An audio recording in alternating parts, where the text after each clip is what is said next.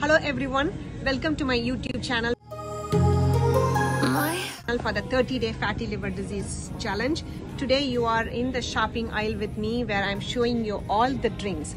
Any amount of drinks, this has got excess amount of glucose or fructose or added sugars in it, and that is not good for the liver.